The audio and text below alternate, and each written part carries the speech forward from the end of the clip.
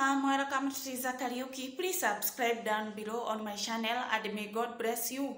Today we are going to study about what are the most powerful habits. What are the most powerful habits? Number 1, sit in silence for a few minutes every day. Sit in a silence for a few minutes every day. We don't have to call this meditation because that might be a little too intimidating. You don't have to sit cross-legged. You don't have to sit cross-legged. You don't have to close your eyes.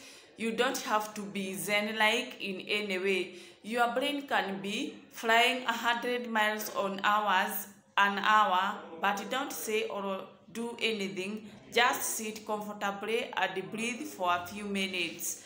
Yes, number 2, do a 5 minutes daily review at your desk at the end of the day. Do a 5 minutes daily review at your desk at the end of the day. Before you leave work from your desk or night, take 5 minutes, write down what you accomplished in a quick bulleted list. Yes. Number 3, offer someone a compliment. Offer someone a compliment. When you make it a point to offer a genuine compliment every day, you will find that you are constantly looking for the good in people. Number 4, learn a new word each day.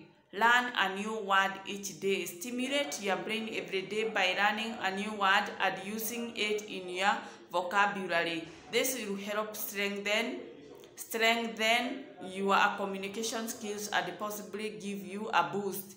Number 5, return any missed call and text.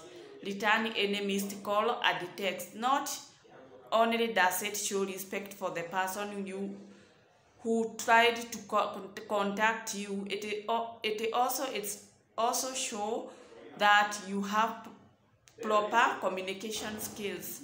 Yes, you have proper communication skill. Number 6, reward yourself for the small wins. Reward yourself for the small win. Whenever you practice a habit that will help you reach your ultimate goal, no matter how small the action is, take a moment to recognize your effort. This will help keep motivated. Number 7, break down your big goals into smaller goals. Break down your big goals into smaller goals. Projects or goals often seem so overwhelming that it can be hard to know where to start. Yes. Number 8, keep your living and the workspace clean. Keep your living and the workspace clean. Please subscribe down below on my channel and may God bless you. Today we have talked about what are the most powerful habits. What are the most powerful habits? Bye.